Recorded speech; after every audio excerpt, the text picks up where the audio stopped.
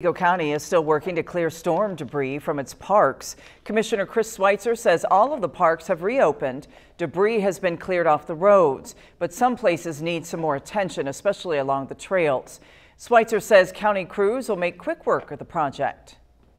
This is something that we didn't really plan on happening, and we had to take some of our manpower to clean up a lot of this stuff, but back to normal as quickly as possible. A lot of the trees cleared from the parks were taken to the county disposal site that you saw behind him. If you've got debris to clean up, you can still take it to that location this week.